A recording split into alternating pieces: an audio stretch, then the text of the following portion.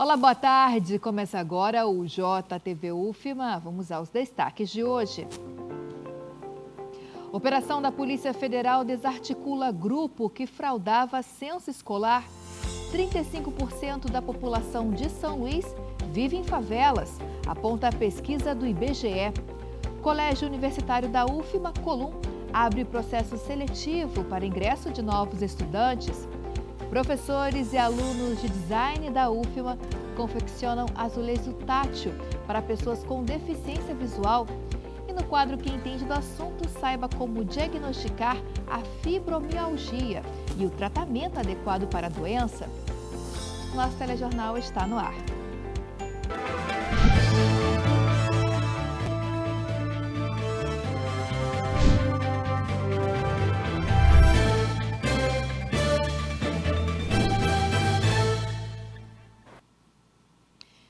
Câmera flagra assalto em loja de roupas no Coroadinho. Operação do programa Meu Celular de Volta prende 2 pessoas. Quarta-feira, 27 de novembro, vamos ver essas e outras notícias agora no Giro de Notícias. Em mais uma ação do programa Meu Celular de Volta, policiais realizaram vistorias em ruas e bancas do centro de São Luís. O alvo da operação foi o comércio informal de celulares seminovos e resultou na apreensão de 4 aparelhos com registros irregulares, além da prisão em flagrante de 2 pessoas por receptação qualificada. Os policiais também passaram orientações a comerciantes sobre os riscos da venda ilegal de aparelhos. Em outras etapas do programa, mais de 2.000 pessoas já foram intimadas e outras 500 conseguiram o aparelho de volta. Câmeras de segurança registraram o assalto de uma loja de roupas na Vila Conceição, região do Coroadinho, em São Luís. As imagens mostram os criminosos que utilizaram um carro. Dentro do estabelecimento, os criminosos realizaram um verdadeiro arrastão, carregando no momento da fuga 2 sacolas cheias de roupas e outros itens. Pelo menos 4 suspeitos participaram da ação. A polícia investiga o caso. Francivaldo Moreira Pontes, maranhense de Santa Luzia, foi morto em uma operação policial realizada em São Pedro de Vicel, no município de Mocajuba, no Pará. Ele é apontado pela polícia como ex-chefe de uma organização criminosa. Francivaldo estava foragido da justiça desde 2015 e tinha 3 mandados de prisão em aberto. Na troca de tiros com a polícia, Francivaldo foi baleado e não resistia aos ferimentos. Com ele ainda foi apreendida uma arma AK-47. A Polícia Federal deflagrou a Operação Nonsense 2 para desarticular um grupo criminoso responsável pela fraude do censo escolar do município de Serrano, no Maranhão. Segundo as investigações, a fraude ocorria com a inserção de dados falsos no sistema Educacenso, do Ministério da Educação, para o recebimento de mais recursos do Fundeb. Ao todo, foram cumpridos 5 mandados de busca e apreensão nas cidades de São Luís, Serrano e Apicum-Açu.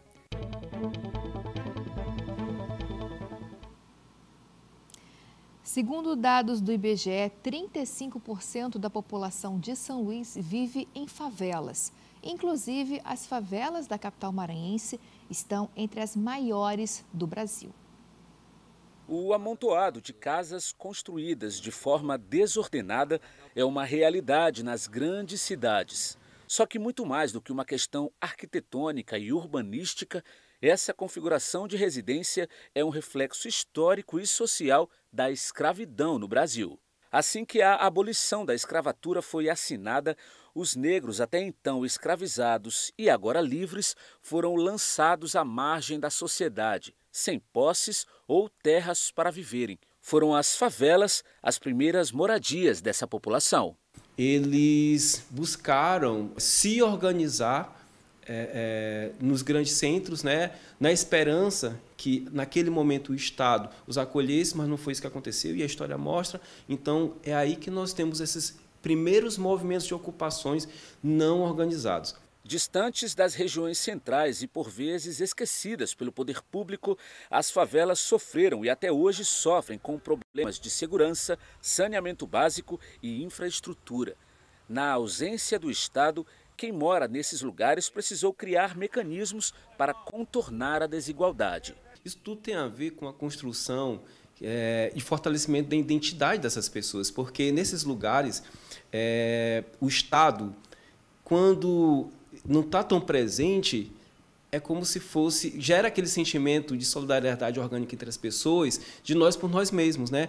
E esse sentimento de solidariedade fortalece também uma questão de identidade. Se houve um período em que criminalidade e insegurança eram os únicos sinônimos de favela, esse tempo já passou.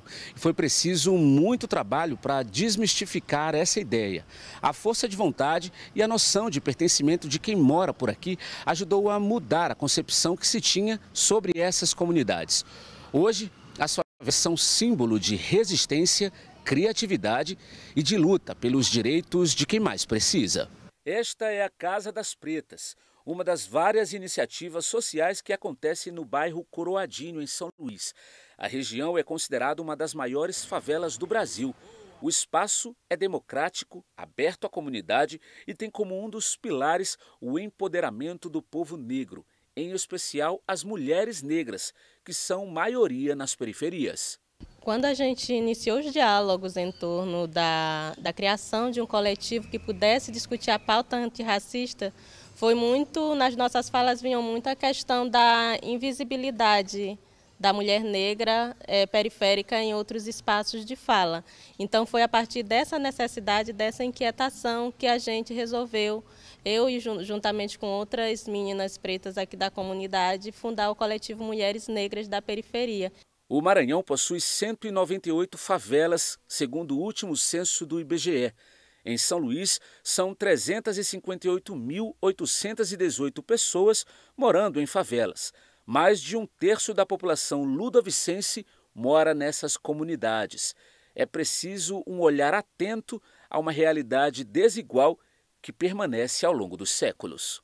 Nós temos, na verdade, uma dívida histórica que a gente tem que olhar para o futuro consciente dessa dívida e de que aquelas pessoas elas precisam de um novo caminho, um caminho mais sólido, um caminho mais digno. E se depender de quem mora por aqui, o trabalho de combate à desigualdade está só começando. Quando a gente iniciou o coletivo, era só um coletivo que se reunia em diversos espaços na comunidade. E após devido à atuação durante a pandemia, que foi bastante considerável, houve a necessidade de criar um espaço que fosse referência na comunidade para atender a mulheres e crianças e também a jovens aqui do nosso território. E aí surge a ideia da Casa das Pretas, esse espaço hoje que a gente ocupa, que a gente reformou e que aí segue trabalhando em prol dessa causa de combate ao racismo. O Coroadinho e a Cidade Olímpica são as maiores favelas do estado do Maranhão. Juntas, elas reúnem quase 80 mil moradores. São pessoas que carregam histórias distintas, mas que têm como pano de fundo o racismo e a desigualdade. E mesmo em meio a tantos problemas sociais, é possível encontrar aqui uma nova forma de ser, de viver e de pertencer. A Organização Mundial da Saúde, a OMS, aprovou a inclusão de mais uma vacina contra a MPOX voltada para o público infantil. A doença foi declarada emergência global em agosto deste ano. No Maranhão, o governo do estado segue mantendo as medidas de vigilância e alertando a população. Cartão de vacina em dia, mais saúde para um corpo protegido. E o número de imunizantes autorizados a integrar esse nobre documento vai mudar. A Organização Mundial da Saúde acaba de autorizar o uso de uma nova vacina contra o vírus MPOX. Em 2024, a doença já foi detectada em mais de 80 países. 19 são nações africanas. A República do Congo teve o maior número de casos suspeitos, mais de 40 mil e mais de 1.200 mortes. No Brasil, foram mais de 1.600 casos e nenhuma morte. Em São Luís, desde 2022, foram 139 casos confirmados, 116 em 2022, 21 em 2023 e 2 até 22 de novembro de 2024. A nova vacina ainda vai passar por vários órgãos de saúde no país até a aplicação no público-alvo. Veio para públicos específicos, que foi pessoas vivendo com HIV/AIDS, profissionais de saúde que trabalham no laboratório direto com o material e também pessoas que tiveram contato com alguém infectado. A MPOX é a primeira emergência sanitária de preocupação global declarada pela OMS, desde o surgimento da pandemia da Covid-19. Quem desenvolve a doença apresenta os seguintes sintomas: febre, dores no corpo, dor de cabeça, calafrio, fraqueza, erupções ou lesões na pele, que aparece de 1 a 3 dias após o início da febre. A maioria dos casos é leve, com sintomas que duram de 2 a 4 semanas, mas é necessário procurar ajuda médica. A UPA tem como tratar. Tá? Se caso tiver suspeito, ele vai ficar lá quietinho sendo tratado, colhe o material, encaminha para o LACEN, retorna. Então, isso, as unidades de pronto atendimento, que são as UPAs, e outras unidades do Estado, hoje a nossa referência é o Hospital da Ilha. Tá? Então, se tiver qualquer suspeito, vai ser encaminhado para lá. O Colégio Universitário da UFMA, o COLUM, divulgou o edital do processo seletivo para ingresso de novos estudantes. Quem tem mais informações para a gente é o repórter John Rayen. Estão abertas as inscrições para o processo seletivo do Colégio Universitário da UFMA, COLUM, para o ano letivo de 2025. As inscrições começaram na segunda-feira e vão até o dia 12 de dezembro e elas podem ser feitas exclusivamente pelo site da Fundação Sousandrade. Ao todo são ofertadas 158 vagas distribuídas para as turmas do 5º ano do ensino fundamental, 1º ano do ensino médio regular, cursos técnicos integrados em meio ambiente e administração, além do técnico subsequente em enfermagem. A taxa de inscrição é de R$ 60, com isenção disponível para inscritos no CAD único. As provas estão marcadas para o dia 5 de janeiro de 2025 e incluirão questões de português, matemática e conhecimentos específicos para o curso de enfermagem. Lembrando que as inscrições para o processo seletivo vão até o dia 12 de dezembro e podem ser feitas exclusivamente pelo site da Fundação Sousandrade. Eu volto com você no estúdio. Obrigada, John. Vamos conhecer agora um projeto de pesquisa de professores e alunos de design da UFMA que confeccionaram um azulejo tátil para pessoas com deficiência visual. Essa é a nossa matéria especial de hoje do quadro Em Dia com a Ciência. Vamos conferir.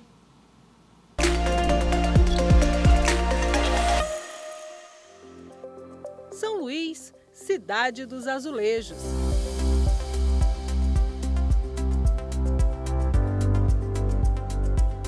Inspiração para os artistas, cenário perfeito para belas fotografias.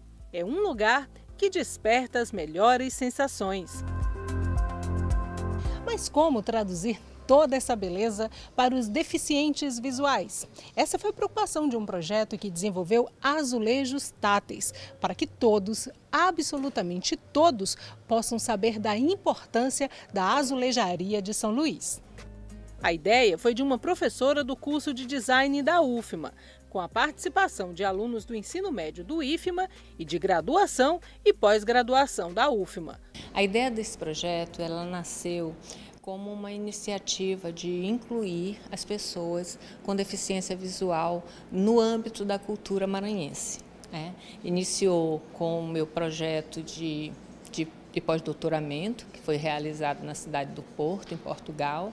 E de lá, esse projeto ele tem criado vertentes, ele tem se expandido. Na América Latina, São Luís possui o maior aglomerado urbano de azulejos dos séculos XVIII e XIX. Decoração desse belo centro histórico com influência portuguesa e francesa. Em 1974, todo esse complexo de casarões foi tombado pelo IFAM, e em 1997 foi considerado patrimônio cultural e mundial pela Unesco. Com os azulejos táteis, mais pessoas vão ter a dimensão da importância dessa região da cidade. Tudo pensado de forma coletiva, com o envolvimento dos pesquisadores e pessoas com deficiência visual. Para a pessoa que não consegue enxergar, o azulejo ele é uma superfície lisa, fria, que não transmite informações. A partir do momento que nós sugerimos relevar, né? Atribuir um relevo aos desenhos, aos gráficos que trazem os azulejos, foi possível às pessoas que não conseguem ver, né, ver com as mãos esses padrões azulejares. Bom, as cores dos protótipos, elas atendem uma necessidade de atingir também as pessoas com baixa visão, né? Então, nós procuramos dar o máximo contraste para permitir às pessoas com baixa visão o acesso a essa informação. Na dissertação de mestrado, o Samuel foi orientado pela professora Ivana e também trabalhou a temática dos azulejos de São Luís com acessibilidade. Com essa pesquisa, a gente acabou encontrando que é fundamental que a gente faça esse design universal, presente para as pessoas com deficiência visual, a questão da cultura maranhense. Então, se São Luís é conhecido como patrimônio histórico azulejar, então por que não levar também para as pessoas com deficiência essa nossa cultura? Então, eu fui conversando com o pessoal e eu consegui ter o feedback deles através do contato que eles tiveram e a curiosidade também sobre eles conhecerem essa questão dos nossos azulejos do centro histórico. Durante o processo de confecção dos azulejos táteis e nos diversos protótipos aprimorados, o MAXX, que é deficiente visual, esteve presente na aprovação dos modelos e fez sugestões. Ele reconhece a importância desse trabalho de inclusão. Nós, enquanto pessoas com deficiência visual, a gente geralmente vê falar sobre os azulejos, né, do centro histórico, mas assim, foi possível que a gente, através do tato, a gente percebesse os azulejos em alto relevo, né? E a receptividade foi muito boa, né? Não só a minha, mas de várias outras pessoas com deficiência visual que fizeram o teste dos azulejos. A cidade e os produtos e os recursos, eles têm que ser feitos em um desenho universal, né? Então, é preciso que seja incluído também pessoas com deficiência para que a gente possa também estar participando, né, desses produtos e desses serviços. Então, a importância disso é muito positiva para nós, enquanto pessoas com deficiência. Com o projeto dos azulejos táteis, a cidade, que frequentemente é apresentada aos turistas, também será apresentada a muitos maranhenses que agora podem sentir toda a beleza dos azulejos presentes nas fachadas dos casarões da ilha.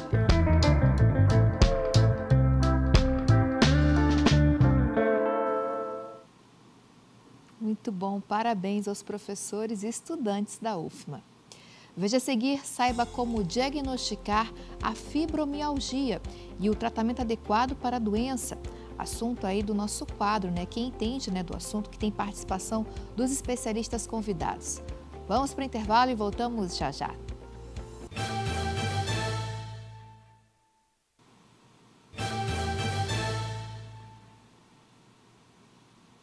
Estamos de volta e a partir de hoje os candidatos do concurso público dos Correios que tiveram suas inscrições indeferidas podem entrar com recurso pelo site que vai aparecer aqui na sua tela. Ó, apareceu. O prazo, gente, até 5 da tarde de amanhã. O edital de convocação para as provas com o nome dos candidatos vai ser divulgado no dia 6 de dezembro. Já os locais de aplicação serão divulgados no dia 9 e o exame está previsto para ser realizado no dia 15 de dezembro. E na manhã desta quarta-feira, a UFMA e a Secretaria Municipal da Saúde realizaram atividades da campanha Novembro Azul aqui no campus da UFMA São Luís. Quem tem as informações para a gente é a repórter Luciana Rodrigues. Boa tarde, Luciana. Olá, boa tarde a todos que acompanham o TVUFMA. Eu falo aqui direto da UFMA para falar sobre Novembro Azul, uma campanha dedicada à saúde dos homens. E a ação está acontecendo aqui na UFMA, no prédio do Castelão. Para saber mais detalhes sobre o que está sendo ofertado, eu converso agora com Gilberto Lopes, médico da SEMUS. Gilberto, boa tarde, seja muito bem-vindo ao TVUFMA. Que ações estão sendo ofertadas? Que serviços? Hoje a gente tem aqui um circuito completo de atendimentos, né, que começa pela triagem, tem uma escuta inicial, aferição de pressão arterial, dados antropométricos, peso, altura, para a gente ver o IMC, a composição corporal. Aqueles que precisarem, a gente faz a aferição da glicemia capilar, que é para ver o nível de açúcar no sangue, especialmente para os pacientes que têm diabetes, né? Em seguida temos atendimento médico, de enfermagem, atendimento com nutricionista, psicólogo, assistente social, né? E toda a parte de articulação e segmento do cuidado, com marcação de consultas e exames. Obrigada pela sua entrevista. E para falar um pouquinho sobre a saúde dos alunos, né, a saúde discente, eu converso com Lisandra Deise, diretora de atenção à saúde do discente. Lisandra, é uma preocupação constante da UFMA? Sim, boa tarde a todos. Então, é uma preocupação da nossa gestão superior ampliar essas ações de promoção, prevenção e educação em saúde. Então, momentos como esse, que são momentos de parceria entre a Secretaria Municipal de Saúde, a PROGEP e também a PROAS, são definitivamente muito importantes para os nossos alunos, principalmente pelo motivo que o nosso coordenador falou. Os nossos alunos, eles têm acesso a serviços dessa forma, de forma gratuita, de uma maneira muito mais prática. Então, para eles que estão em momento de aula e muitas das vezes não têm tempo de ir num posto de saúde, de cuidar da sua saúde, essas ações fazem fundamental para que eles consigam ter um cuidado maior com a saúde. Obrigada. Para falar um pouquinho sobre a saúde dos servidores da UFMA, eu converso agora com a Mônica Alves, da PROGEP, né, chefe de divisão de qualidade de vida. Mônica, é uma preocupação também constante de vocês ofertarem esse tipo de ação para os servidores? Com certeza. Inclusive, ao longo do ano, nós desenvolvemos várias atividades, trazemos vários serviços, né, voltados à saúde, qualidade de vida dos servidores, né? E dessa vez é a vez dos homens, né? E aí a gente tem aquele incentivo extra, né? Porque, como é sabido, é um pouquinho difícil trazer os homens para cuidar da saúde, né?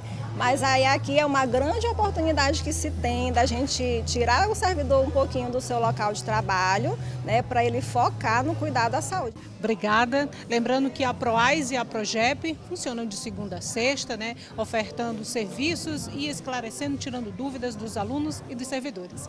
Eu volto no estúdio com você, Ana. Obrigada, Luciana. Quarta-feira é dia da participação dos nossos especialistas convidados no quadro Quem Entende do Assunto.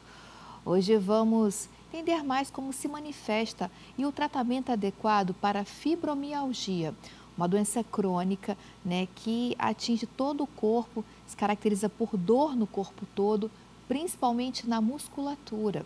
O Dr. Raul Almeida é o nosso convidado.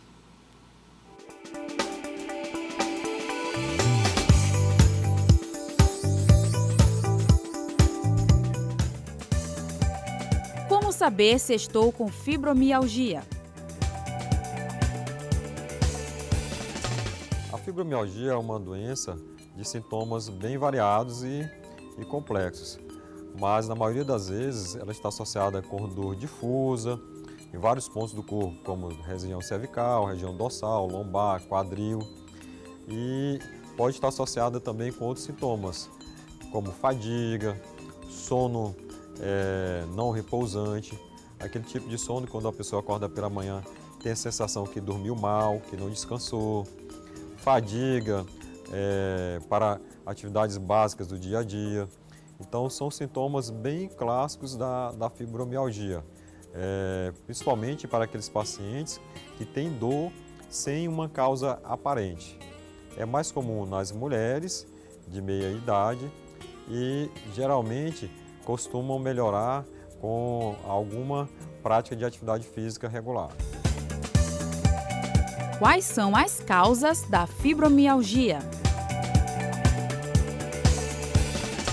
A fibromialgia é uma doença considerada de origem desconhecida. Não há uma etiologia muito bem clara. Sabe-se que ela predomina no sexo feminino, então tem uma correlação aí com a questão hormonal e está muito comum também naqueles pacientes que têm depressão, que têm outras doenças relacionadas ao sistema musculoesquelético, como artrite reumatoide, como lúpus, porém não há uma etiologia muito clara. Quais são os tratamentos para quem sofre de fibromialgia?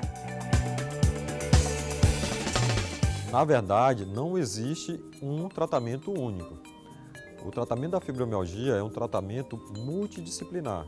Então, o paciente vai precisar de ajuda de vários profissionais, não apenas do médico, Muitas vezes ele vai precisar da ajuda do fisioterapeuta, do educador físico, do psicólogo, já que é uma doença complexa e muitas vezes está associada à depressão.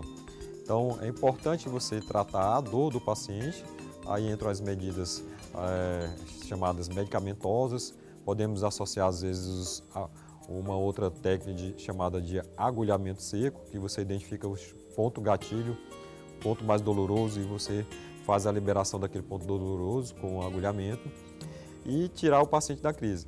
Tirando o paciente da crise, é importante fazer a prevenção. E a prevenção ela é muito bem trabalhada com a prática regular de atividade física, que vai desde caminhada, natação, corrida e até mesmo o fortalecimento muscular com exercícios resistidos.